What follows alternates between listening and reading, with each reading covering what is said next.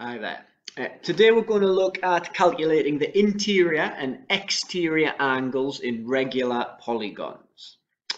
So the first thing to probably do is to define these two words. We've got the two mathematical terms polygons and regular. The word polygon refers to any two-dimensional shape that is formed with straight lines. So a triangle, a square, a kite, a parallelogram. Any of those shapes we could refer to as polygons. The word regular, that talks about shapes that have equal sides and equal angles. So a square would count as a regular polygon, but a parallelogram and kite, they would not be regular polygons because they have differing side length and differing angles within the shape.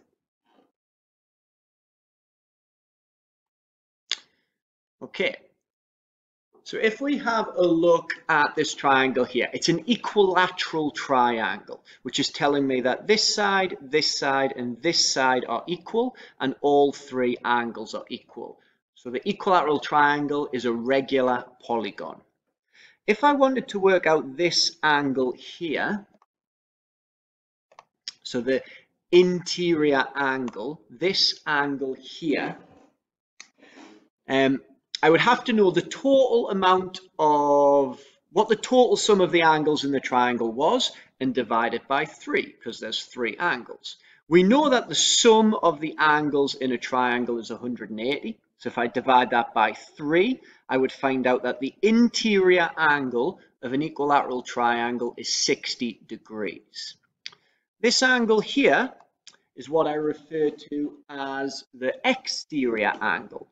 It is the angle that is created between the shape and 180 degrees, a straight line here. So it's not the full outside of the shape, it's just created on a straight line.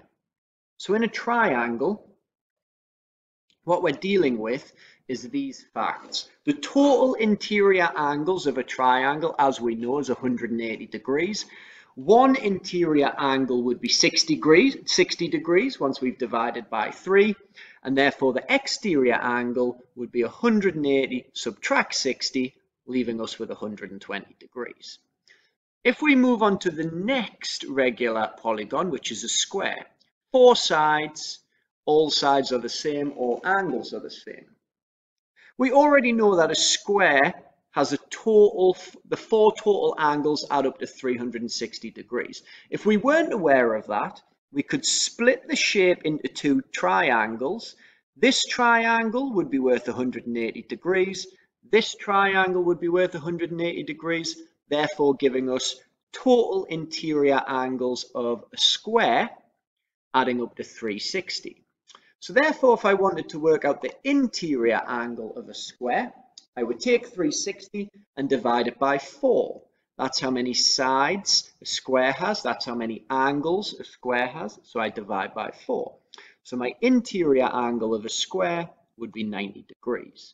If I subtract that away from 180 to get the exterior angle, we find that the exterior angle of a square is also 90 degrees.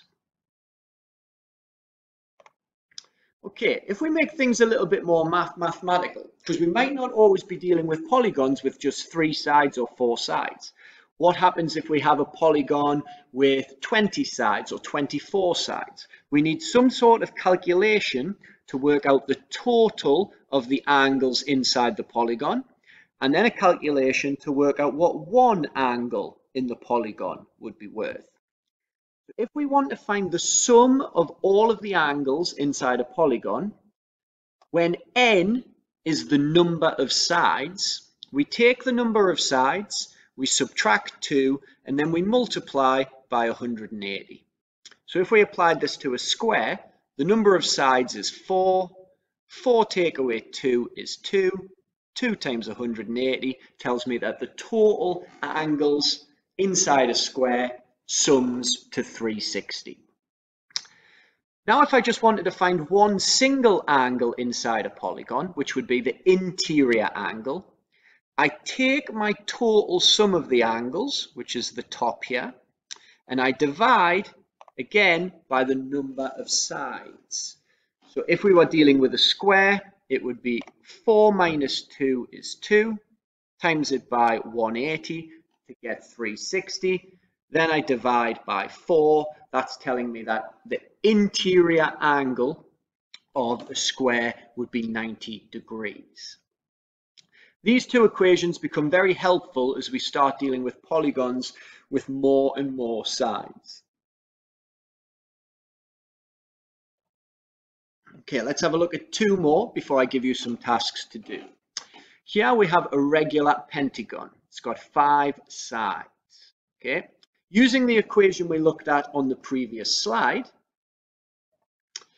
if we took the number of sides, which is 5, and we subtracted 2, we'd end up with 3. Times that by 180, that's going to tell me that all 5 angles add up to 540. Once I know that, to find an individual angle, I would take my 540 and divide by 5, which is going to tell me that one individual angle, an interior angle here, would be 108 degrees.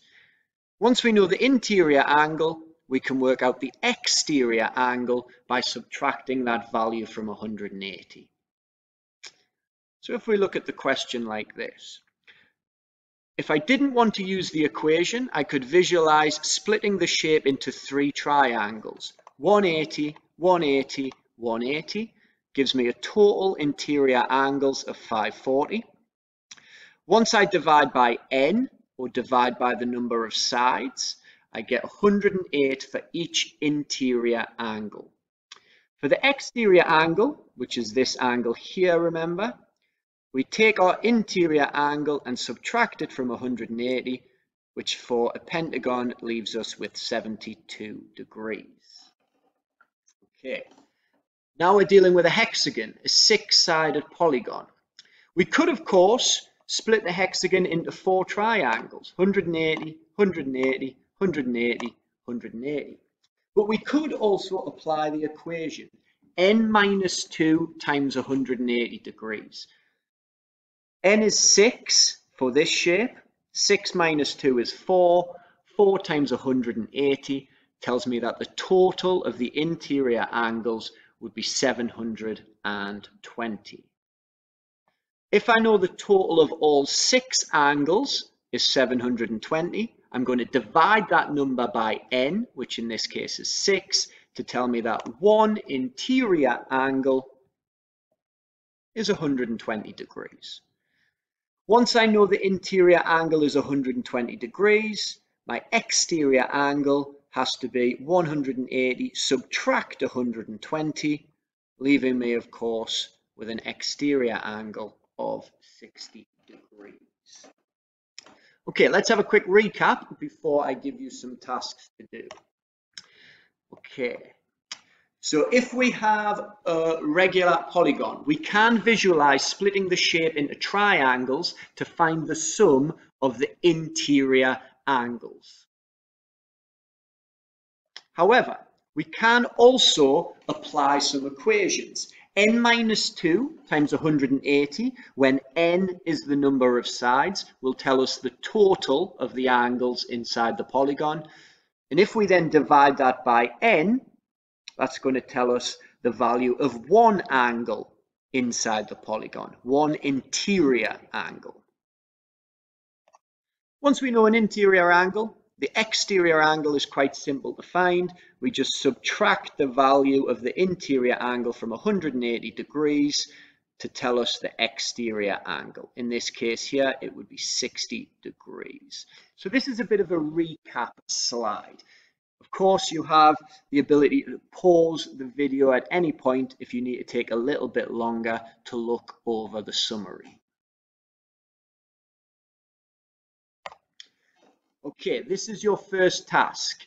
I would like you to copy out the following table.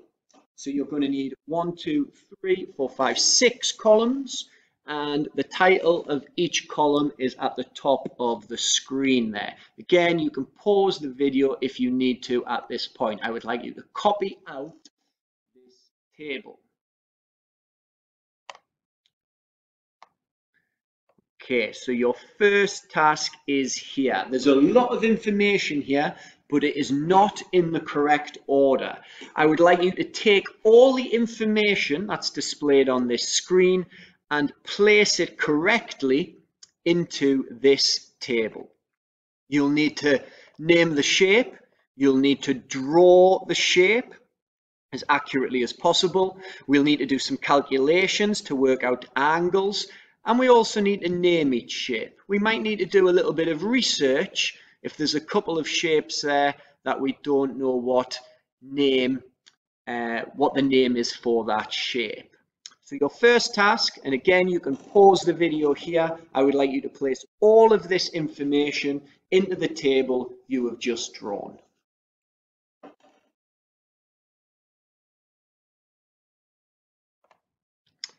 Okay, here's another question. For the next 5 questions, I want you to pause the video, have a go at working out y, and then I will give you my solution. How would you work out y in this question? Okay, welcome back. My solution is displayed here. We work out the interior angles of the square, the equilateral triangle, and the pentagon, and all 4 angles are around a point, so we make sure all 4 angles add up to 360, so the value of y is 102 degrees. How would you work out y in this question? Pause the video here. Okay, welcome back. Again, like the previous question, we work out the interior angles of the hexagon and the square. And what do we need to make them add up to 360 degrees? Because they're all angles around a point. The value of y is 30 degrees. How would we work out y in this question? Pause the video. Okay, welcome back. We know that the interior angle of a square is 90 degrees. The interior angle of a hexagon is 120, which means this little value here will be the answer when we take 120 and subtract 90. So y has a value of 30 degrees. How would you answer this question? How would you find the value of y? Feel free to pause the video. Welcome back. Okay. This is a much more difficult question. We need to be aware that we're dealing with an isosceles triangle over here. We know this interior angle is 108, and we know this angle and this angle have to be 36. We have a similar setup over here. Interior angle's 108.